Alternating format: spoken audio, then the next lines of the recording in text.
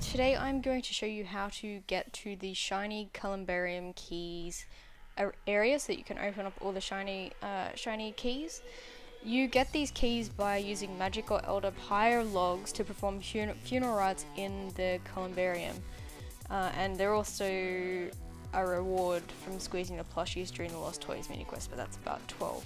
So there is an unshiny version of this, but the shiny version gives a better chance of more valuable rewards. The rewards from this aren't so special. I mean, there's a few things like god pages in there which are alright, but my overall opinion on this is that it's pretty average and probably not really worth the time it takes to actually obtain these keys. And at the end of this, I'm going to open 500 keys. So to get there, you just need to use the fairy ring code CKS.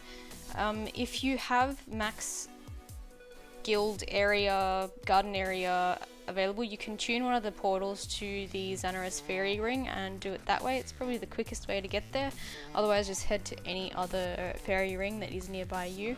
You can also run from Canifus or from Varrock, but they're obviously longer ways. So just head up over to the mausoleum and go down the stairs there and open the gate, and there is a section in the wall on the right there. You climb down the stairway and then you are there, and basically that's the area that you can open up all the keys, and that's it. It's pretty simple.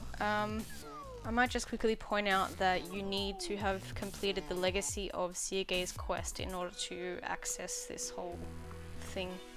So in total I made about 5.8 mil from 500 keys. In terms of GP per hour, it's not so great because I spent like a couple of hours just opening the keys, and then there's the time spent to actually get the keys. So it's not even like 3 mil an hour or whatever, so it's probably better off to do bossing than to open these keys, but there you go. You can see the loot there. It's averages to about 11k per key, or 11.7 I think it was. Just a lot of seeds and herbs and things. I didn't get lucky with any pages or anything like that. So yeah, pretty standard. And through this video I realized that dwarfweed seeds and lanternine seeds are very, very cheap at the moment. As always, thanks so much for watching, and I hope you have a great day.